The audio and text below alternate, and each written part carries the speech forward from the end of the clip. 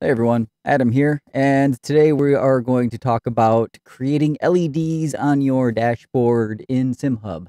I'm not talking about the RGB LEDs that you would use via an Arduino and control those with SimHub. I might do a video on that in the future, but right now we're going to talk about what to do when you don't have an Arduino and a strip of RGB LEDs to connect to SimHub and you just want to have some shift lights on a digital display, whether it's another monitor or what have you.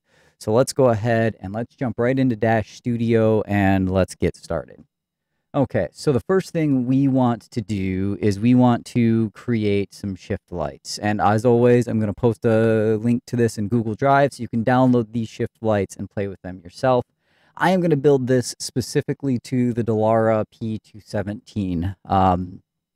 No specific reason. It's just that's what I'm going to do today. So if you got a Dallara Dash that you're working on, you can copy and paste, and these will be good to go. If you want to modify this for another car, by all means, feel free. So we know that the Dallara wheel in iRacing has 10 LEDs for your RPM indicator.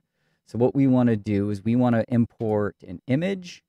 And now the nice thing is we're going to come down here. We're going to click to pick our image. If we go to the common library and we go to LEDs, set 1, we've got a couple of choices here. Set 2, many more, set 3, and set 4. So you've got your pick. I kind of think I really like set 1. So we're going to go with this for our off LEDs. Now we need 10 of these, but there's no way 10 of these are going to fit across a 480 pixel display. So we're going to change the size of this to 48 by 48. And there we go. Now we can get 10. And then we're going to change the position to 0 and 0. Okay, now we need to copy. Let's turn off the labels. We need to copy these. So we're just going to grab this, Control C, and then we're going to put this one at 0 and 49. And now we can get creative. Control C, Control V, and we'll kind of line these up here. And we'll line up some more. So that gives us, and these aren't perfect. I'm kind of rushing through this. Let's see, we've got 2, 3, 4, 5, 6, 7, 8, 9, 10. Copy, paste. And again, they're a little out of whack, but you know, that's fine. Okay, so these are our off LEDs. These are going to be visible at all times. So now let's add another image. And we're going to set this one again to 48 by 48. We're going to pick our image, library, LEDs, set 2. And the Dallara, the first 2 LEDs are green. We're going to copy this, and we're going to set it over top here. And then we're going to set this over the top of that one here. Now, what I want to do is I want to group all of my off LEDs. So I'm going to highlight all of them. I'm going to hit Control G, and then we're just going to call these off LEDs.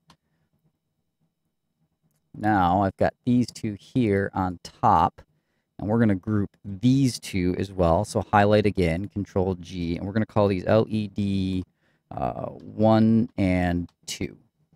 Now, so instead of toggling the visibility for both of these individually, because they're grouped, we can toggle the visibility for both of them at once, since on the steering wheel for the Dallara in the game, they are there. So what we're going to do is we're going to go here and we're going to set visibility, computed value, and this is where NCalc comes in. So we're going to open brackets, square brackets, not curly braces, RPM. We're just going to search. And we've got a lot of options here for RPM, except the one we wanted was right here at the bottom. RPMs. So RPMs equal, and I know from just some trial and error that those first 2 green LEDs on the Dallara light up at 6850 or right about there. So now when the RPMs hit 6850, those are going to light up. Okay, so now our next two LED 3 and 4 are red. So let's add another image into here. And again, I'm going to resize this to 48 by 48. We're going to pick our image, common library, LEDs, set to. We're going to keep things consistent. And we're going to line this up right here. Now, we're going to copy this. And I know that I need 3, 4, 5, 6, and 7. And the LEDs are red. So there's 3, 4, 5. And I'm just copying and pasting these. 6, 7. Now these first two, LEDs 3 and 4, we are going to, again, highlight both of them. Control G, and we're going to name them LED 3 and 4. And we're going to set a visibility toggle for both of these, which will be a computed value, open the brackets, RPMs, it's the one that's first highlighted. And when the RPMs equal 7,300, that's when these two kick on. We're going to hit OK.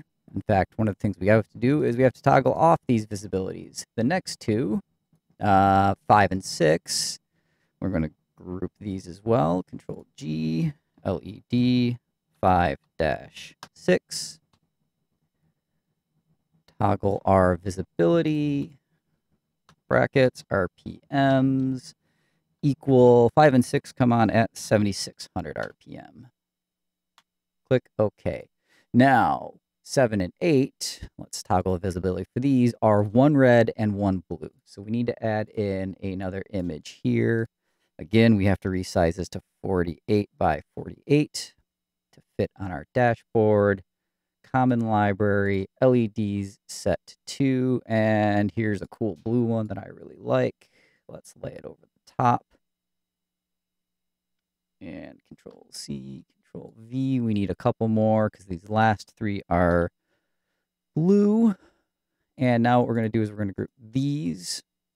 Again, highlight, Control G, LED 7-8.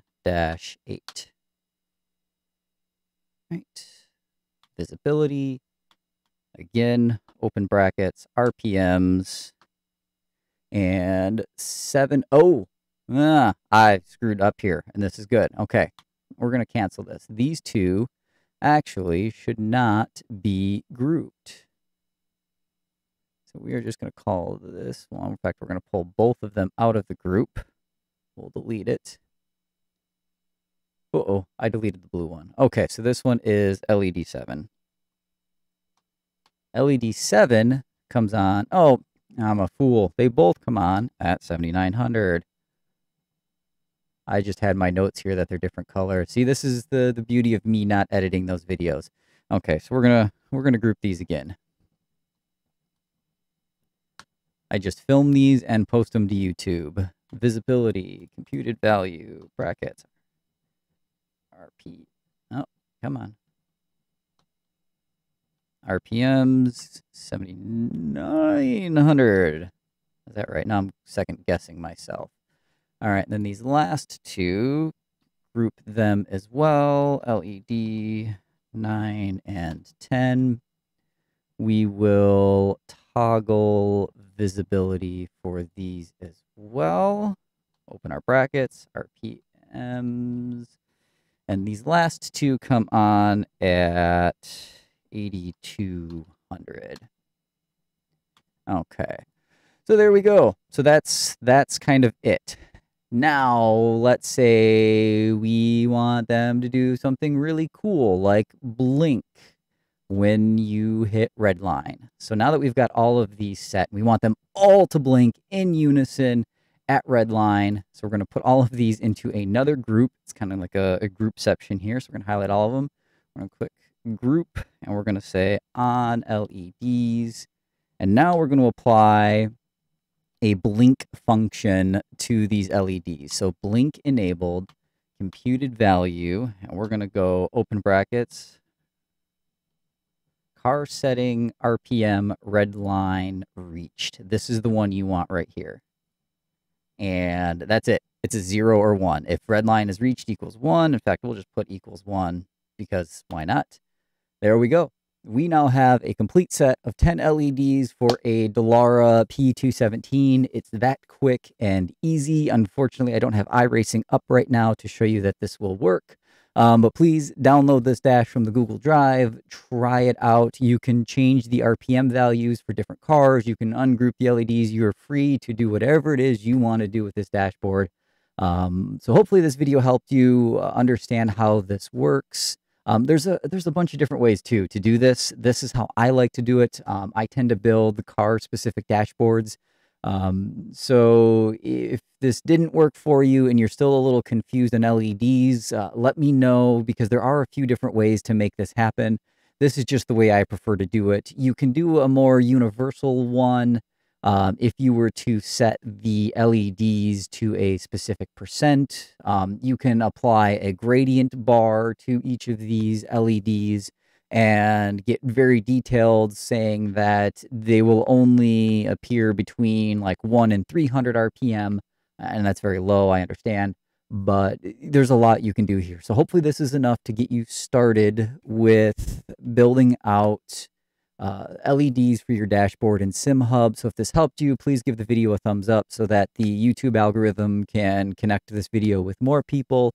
If it didn't and you're still lost, like I said, leave a message in the comments below. I try to stay on top of them as much as possible, and I'll get back to you with any clarification we needed. Thank you.